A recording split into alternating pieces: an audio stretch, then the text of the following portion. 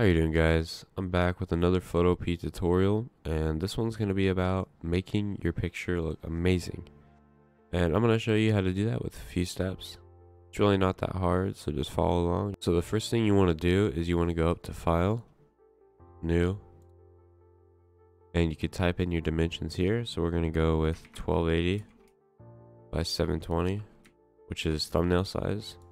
And we're going to name this Photo Tutorial. Well, I am. You guys can name it whatever you like, and then you just want to hit create, and there you go. And we're gonna start by finding an image online or whatever. If you took a picture with your own camera, that'll work.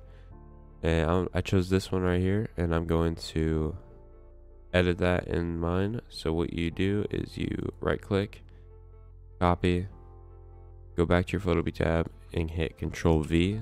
But if you have it from your camera, you could go to your file explorer and just drag it in, or hit file, open, and then you can open one of your files. We're going to start out with going up to image, adjustments, brightness and contrast. So if you notice, it's kind of darkish, and the brightness tab, you left click on it, you could drag it to make it brighter or lower. What I like to do is make it up a little bit and then move my contrast up a little bit. So you can see it's a little brighter and it has more, like a nicer effect on it. So that's what this does. I use it a lot. And you just hit OK. And there you go. That's what we got so far. Next, what we're going to do is go back up to image, go to adjustments, go to vibrance. You turn the vibrance up all the way. See, it's all the way up. And then all the way down takes out the color. So we're going to do a good amount, and then saturation. You blend it together. You don't want it too much because then it's kind of crazy. So just a little bit, like that should do, and just hit OK. And see, it's already looking a lot better. Now what I'm going to do is go up to filter, go down to sharpen, and click sharpen. And you can see it's like it's gotten more sharp around edges, which makes it look nicer. You don't want to do too much because then it looks bad. Now it's going to get a little bit harder, but not hard. It'll be fine if you just follow along. So what I did was I looked up sun glare PNG. You could do that too, or if you have your own by any chance, you can use that. And you want to stay away from the ones with like the checkerboards, because those are like fake PNGs. But the black works. I'll show you how to get rid of the black, and ones that when you click on it, checkerboard pops up. Those are good too. But we're gonna use this one right here because it's really easy to get the black out of it. So what you want to do is you just want to right click on it, copy, go back, Control V, and here it is. So now we're going to get rid of the black part. So double click on it on the layer on the right. Then here in blending options and blend mode, click that drop down arrow and click screen. And there you go. Well, oh wait, you got to hit OK as well. And then you should have this, and you can move it anywhere you'd like.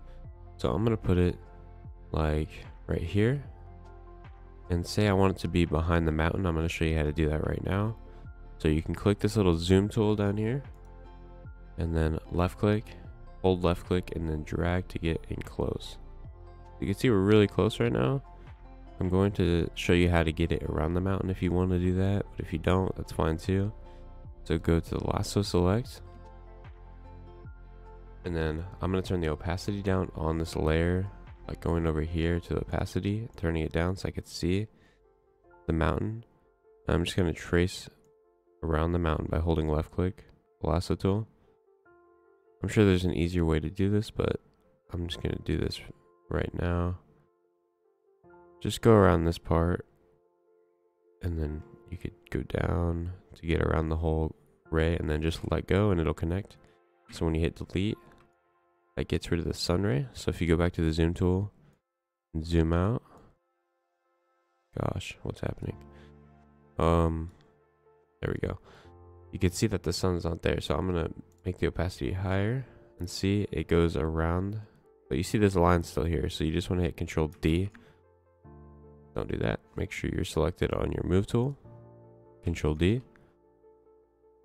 If you zoom out, you can see it's behind it. Obviously I could do a better job because the sun's going over here, and you could just see it's kind of like stops blatantly right here. But you know, you could make it go around all the mountain if you really want to, but that's just how you get a photo behind it. So notice how that looks a lot better than before. This is the before, this is the after.